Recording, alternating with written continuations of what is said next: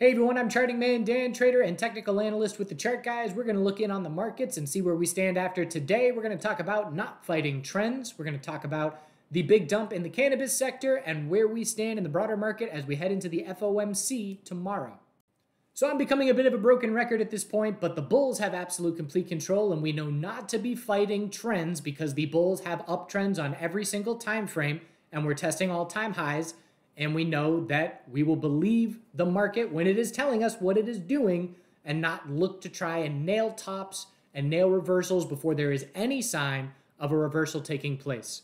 So we have SPY right now adjusted for the dividend, all-time highs 467.13. We're about 0.75% away from that happening. We've got a daily stair-step pattern with a higher low every day, close near the high 3 days in a row. And we know that when we do pull back next, even if it's a bearish reaction to FOMC tomorrow at 2 p.m., we're going to look for a daily higher low because the bulls have given themselves a decent amount of space to work with. So right now, the only hope for the bears to fail all-time highs would be a big bear reaction to the FOMC tomorrow. We got through the CPI numbers. We got through the 30-year bond auction. So that's all we're looking at as far as major potential movers in the short term. But again, I'm not anticipating a huge move off of the FOMC tomorrow. Hourly uptrend is our guide. And it's just keeping full control. QQQ, same deal. Higher low every single day. The way that the weekly bull flag confirmed on QQQ, look at the SPY weekly chart. So it was just bear control and then V-shape stair-step move to confirm the monthly bull flag, and QQQ just did that on the daily.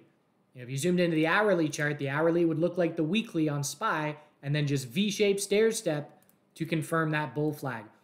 And again, where's the move, where's the momentum going to come from to keep this move going? Well, you have a bunch of the Magnificent Seven who have not confirmed higher highs yet. So you look at Amazon's daily chart. Well, that's a weekly bull flag that is yet to confirm. And you look at Meta. Meta daily uptrend just confirmed today. The weekly higher low is set, still riding that swing position and just walking my stop up. So my stop was under 313 risk-free because I sold partial. Now my stop's going to be under 320 and just going to keep walking it up as long as the daily uptrend remains intact. But Meta is a potential weekly bull flag. Google is a tightening weekly range or daily range, whatever you want to look at. It's going to break this tightening range probably sometime before the end of the year. I'd say probably next week. We'll see. Other than that, we got Microsoft still sideways. Again, weekly bull flag on the table. So all these major names have not confirmed weekly bull flags yet. And if they do, that means the NASDAQ's at all-time highs. QQQ has a little bit further to go. And also make note that the futures charts are a little bit different. The cash levels are a little bit different, but the ETFs adjusted for the dividends, we need about 1.7% on, maybe 1.5% on QQQ. And again, just hourly uptrend. We got space for the hourly higher low. We got a daily stair step. We can pull back 3% and form a daily higher low. Something drastic has to shift. We will see it happen as it happens. If not, we follow the monthly, weekly, daily uptrends in the market. Monthly, weekly, daily, hourly uptrends. Tesla, tightening daily range, broke bear today, and there was a decent amount of follow-through on the bear break of 236.97. But the base here, look at all these touches, 231 to 232. That's the most important level, and bulls are trying to hold it. Still tightening sideways. Can definitely break either way here. But Tesla relative weakness does still remain a thing, and that's been a thing for a while. Tesla divided by QQQ shows us that, we've been weaker. And right now, today, Tesla hit the weakest it's been compared to the NASDAQ in weeks. So that has been a pretty consistent theme, but we know bears on a name like Tesla aren't going to get any kind of significant follow-through if the broader market just keeps heading higher. Semiconductors, new all-time highs as well. Daily stair step, doing the same thing as the NASDAQ. Hourly higher lows set, 166.68. Again, just head into every day. Mark your hourly level. Remind yourself bulls have complete control of this hourly level as support. And then take it from there. AMD continues to lead the way. Monster breakout. trying to make its way back towards all-time highs. Still a long ways away, but a very big 2-week move. NVDA, daily higher low is set. If we break 477.41, the daily uptrend confirms and the weekly higher low is set. So the sell-off in the Magnificent Seven yesterday resulting in daily higher lows for continuation in the broader market. ARM trying for the daily higher low, inside bar, bear break, decent bounce, but we need that hourly uptrend. So tomorrow's going to be a pretty important day. We've got to hold the low, confirm the hourly uptrend to shape up the daily higher low to try and keep EMA 12 and the uptrend strong. Healthcare, new highs. Just a note, I'm going to stream tomorrow morning. Lori's a bit under the weather, so I'm going to do a pregame long-term patterns check-in stream, which we've done a couple times over the year. Most of those patterns have broken bullish, but we'll check in on them just the same. So XLV, daily uptrend's our guide. We've been in a daily uptrend for weeks, and we're just looking up now at some resistance in the 135s and 136s. And that 136.29 level is a very important long-term resistance. Again, you go to the 3-month chart, and it's just sideways for years. And this is building pressure. And if we break bullish here, we can definitely see a decent amount of follow-through. Again, we don't generally trade sideways for this long. I'd say back in 2015 to 2016 is your best example of something similar. Financial sector, following through with the daily bull flag. Today we broke the second level of the monthly equilibrium, which we'll talk about tomorrow in the stream. We were watching this pattern for a long time, many months. It broke bull with the first level. Now we broke in bull the second level. We've hit the highest price in 20 months in the financial sector. I'm assuming KRE has confirmed the monthly uptrend by some pennies.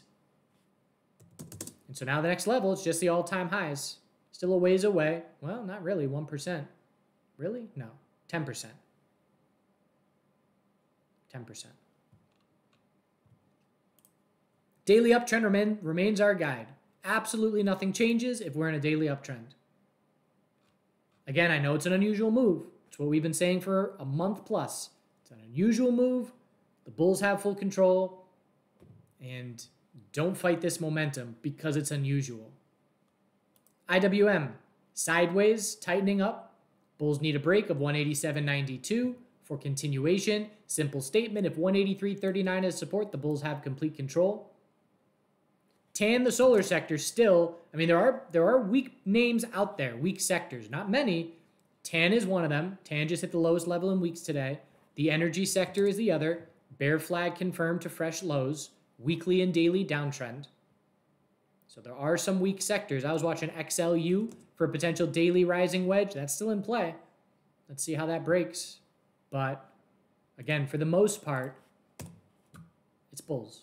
ARKK, nice and tight sideways. Bulls need to maintain 47.50 to keep their full control. Airliners were a laggard sector. Daily bull flag confirmed for continuation. Biotech sector, daily higher low trying to shape up. It is set. Held that low. And that was one of the play for the morning was playing off of the low of yesterday on many names. The biotech sector just barely held that low. NVDA just barely held the low. We opened right above the low of yesterday into the hourly uptrend confirming. Cannabis sold off hard. This is a massive high volume dump. It's some of the most aggressive selling that I've seen on MSOS. What's the reason? Losing hope for anything to happen before the end of the year, but this is the technical most likely scenario. We knew to be watching for the 2-week lower high. I had a target of 740. We got even higher than that, and that was just the 50% retracement mark. But now we're going to look for a higher low compared to 492 in a continued tightening range. You could use the weekly as well. But again, just your standard equilibrium. After we saw a big enough bounce, we knew the equilibrium was most likely, and we're watching for that to tighten up into next year. Crypto stocks hanging on. Coin is the lead bull, holding the daily uptrend, just sideways the last 2 days. A break is coming tomorrow. MARA and Riot, inside bar for MARA, inside bar for Riot. So trying to recover. Expecting volatility to pick up in those names tomorrow. The dollar. So this is key. Look at the 12-hour here. We double topped at the high of the bounce. And we must break, if the bears are going to take over, we must break 103.27. FOMC is key tomorrow because that's going to shape whether this is a weekly bear flag or not. The metals are still really struggling. Gold 4-hour just not able to do anything. We had a morning bull move on the CPI numbers. We rejected from 4-hour EMA 12 and headed back to the lows. Silver did the same thing. Miners gave it all back. Tried to bounce yesterday. Opened right at the high of yesterday. Bearish engulfing candle. So metals and the miners still really struggling. They need a spark from the FOMC reaction. Oil daily bear flag confirmed. New resistance level is 71.96. Bears remain in full control of oil with a daily and weekly downtrend. And natural gas, if you ask me what's the percent chance that yesterday was marking a temporary bottom, I would have said 80% chance. One of the reasons I don't trade natural gas. But extremely impressive bear control. And closing down at the lows, squandering that bounce attempt from yesterday. So again, the people that are having the hardest time right now are people that are focused on the fundamentals. But just stick with the trends. And again, SPY is going to top out, and then it's going to form a weekly high or low, very likely. So just keep all that in mind. Where do I think we're going from here? All-time highs, but after that, how long can the bulls keep control? I have no idea. And the beauty of technical analysis and my style of trading is I don't need to predict that. I just every single day, are bulls still in control? Yep. Are we holding this level for the trend? Yep. Okay. Don't need to do anything. Don't need to shift. Stay long, leaning. I made one attempt to short today just because I'm only long, and I don't love that heading into fundamental events, but tried for a 15-minute lower high here, looking for a 15-minute equilibrium on the CPI reaction. Was wrong. Tiny little loss, stop out.